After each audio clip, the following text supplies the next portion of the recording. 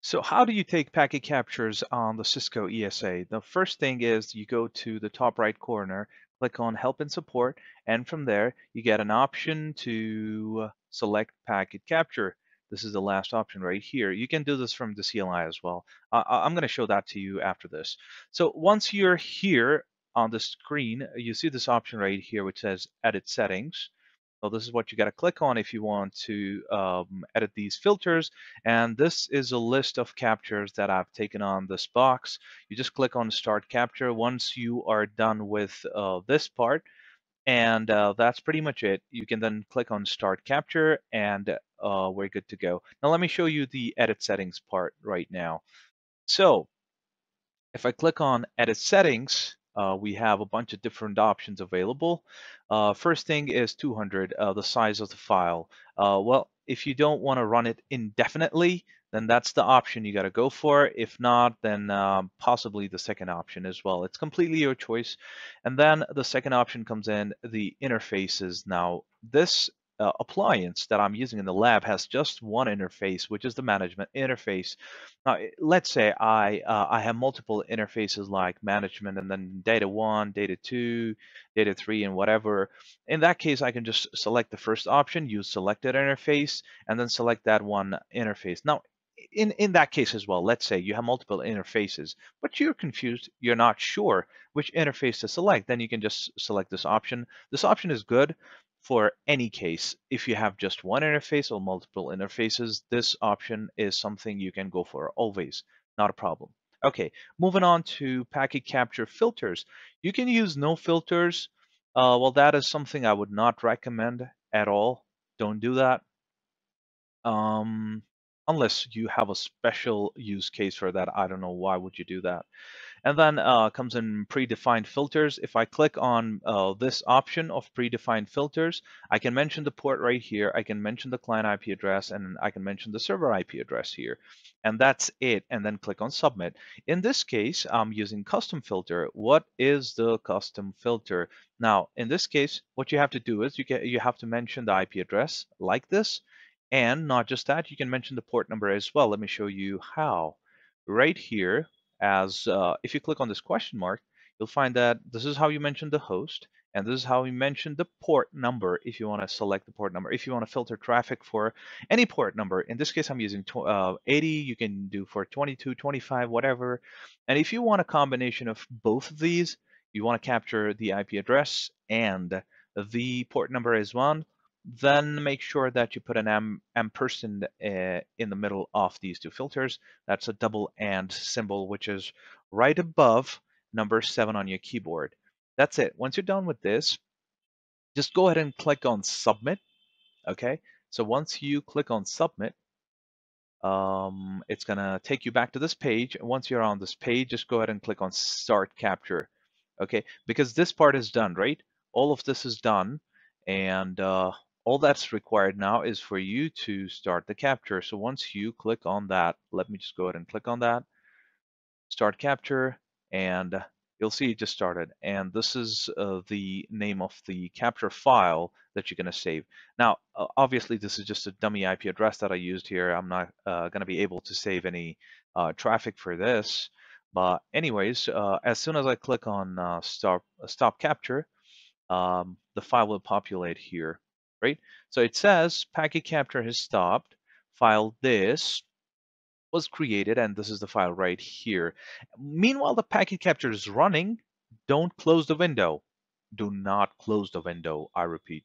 Okay, so select the packet capture that just got captured, and then click on download file. Once you click on download file, this is what you get. And that's it. Just use Wireshark to do it, or whatever software you want to use to go ahead and go through those packets that you just captured. Now let me show it to you. Let me show you how you do it from the CLI. Okay, here we are at the CLI. So what do we do here? Once we log into the CLI, just go ahead and run the command packet capture, and you're presented with these two options, start and setup. You see at the moment, no capture is running, and these are default settings. We can change those.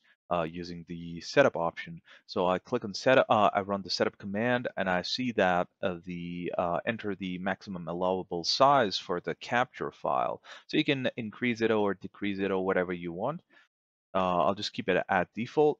And what do you want to do? You want to stop when it reaches that size and so on. No, I don't want to stop there. And the following interfaces are configured. Now, which one do you want to go for? I just have one interface, so I can just go for one.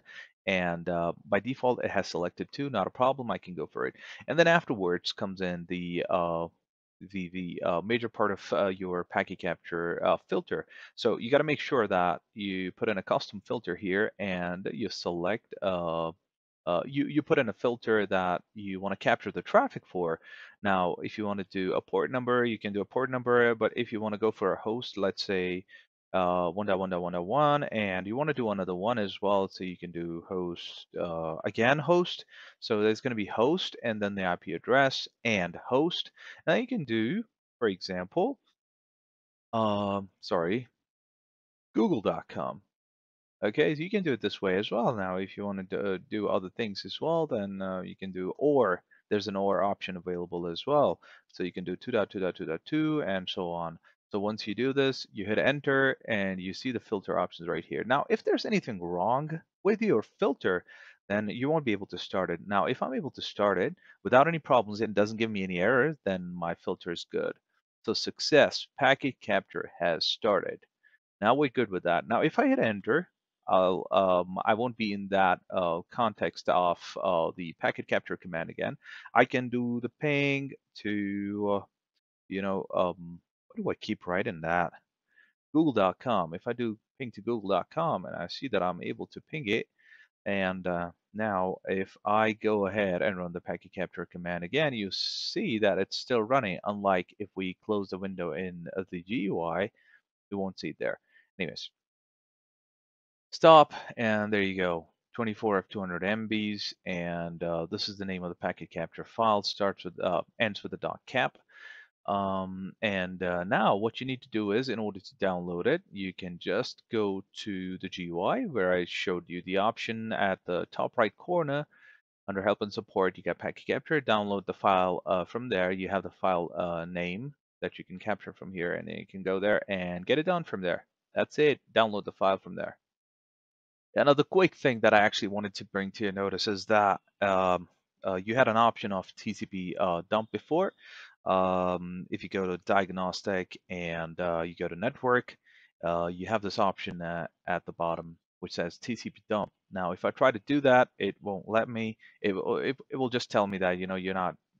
It's deprecated and don't do that. So please use packet capture to capture network traffic on the appliance.